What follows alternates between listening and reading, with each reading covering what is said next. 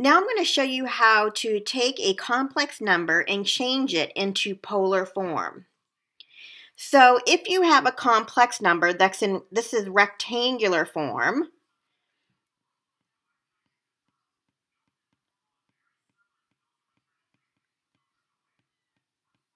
when it's in rectangular form and you want to put it in polar form, this is polar form here. And what you would do is you would find the absolute value, which is the r, and then you would multiply that by the quantity of cosine of the angle plus I sine of the angle. And sometimes you'll see it written as this, r cis theta, which is shorthand for saying cosine, I, and then sine. So, for example, if your r, which is your absolute value, is, say, 2, and then the angle that it makes, maybe, say, it's 30 degrees, it might be written like this shorthand, but really what it's saying, if you write the whole thing out, is cosine 30 degrees plus I sine 30 degrees. This angle and this angle will always be the same when you're writing it in polar form, because what you're doing when you write it in polar form, if this is my point and my absolute value is 2, which is another way to look at it is your radius, and the angle in which you swing open is 30 degrees, you're writing that this is your radius and then it's opening 30 degrees. Okay, so the things that you need to know, if it's in rectangular form, and that's what these two examples are here in A and B, it's in rectangular form, and we're going to change it to polar form. So we need to know our r, value of r here, and we need to know our theta. So we need to know how long the radius is, or the absolute value, the distance for that point from the origin, and then what angle it sweeps open to. So if we look at the first example,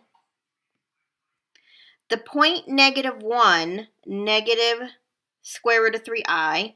So the real part is -1, and the imaginary part is negative square root of 3. So somewhere over here is the point -1, negative square root of 3i, because this is my imaginary axis and this is my real axis.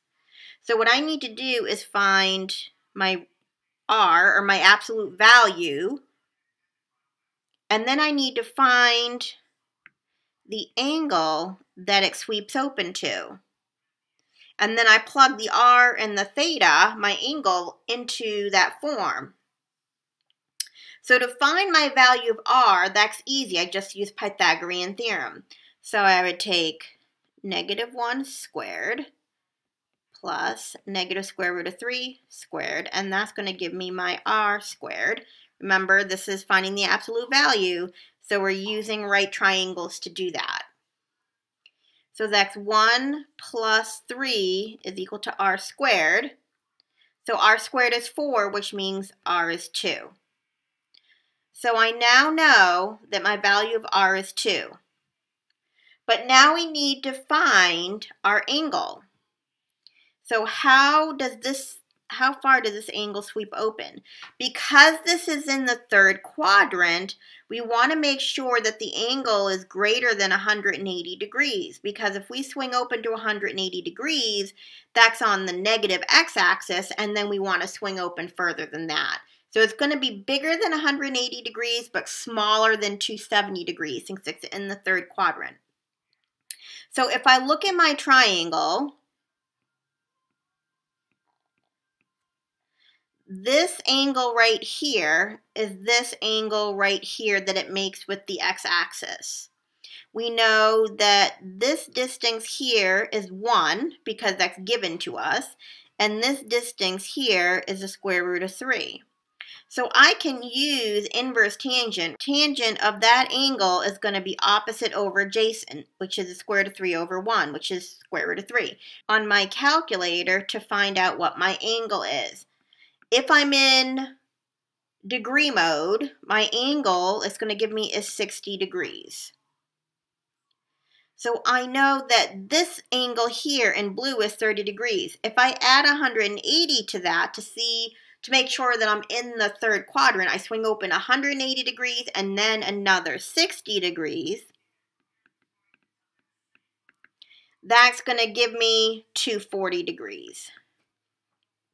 So when I write my final answer down, I can write it two ways.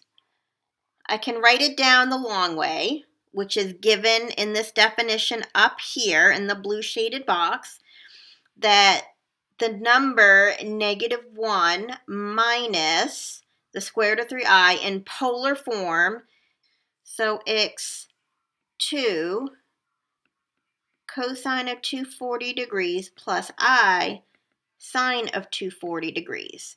So that's one way to write it. And then if you want to write it shorthand, you could write it 2 cis 240 degrees. That's shorthand for saying my radius is 2. I'm doing cosine I sine with an angle of 240. Okay, for part B, we're going to do the same thing. We need to find our value of R and our angle. This one's a little bit easier because if you notice, my angle that it sweeps open is going to be in the first quadrant because 2 plus 2i, if I look at my I axis and my R axis, 2 plus 2i would be over here where I come out 2 in both directions. So I need to find the distance from 0. That's the first thing.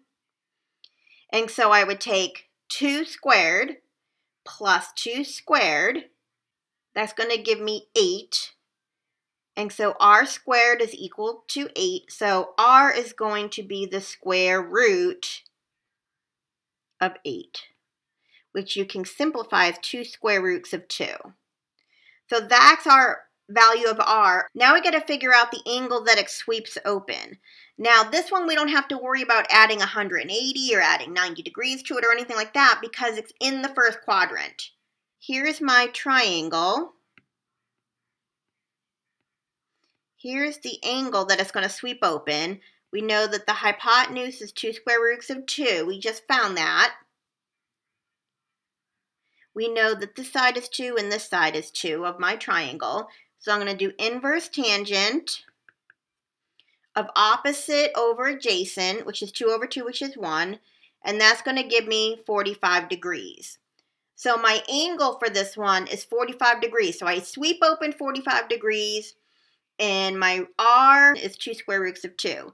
So the two ways I can write this down, if I write it in shorthand, it would be 2 square roots of 2 cis 45 degrees. If I write it out the long way, it would be 2 square roots of 2, and then I put cosine 45 degrees plus I sine 45 degrees. So to sum up, you always find your absolute value or your distance from zero. Or another way to look at it is the radius of your terminal side. Like when you sweep open, how long is that terminal side when you sweep open? That's this value. And then you have to find the angle that it sweeps open. If it's not in the first quadrant, you want to make sure that you're looking at the right quadrant and you either add 180 or subtract 90, whatever you need to do to find the correct angle if it's not in the first quadrant.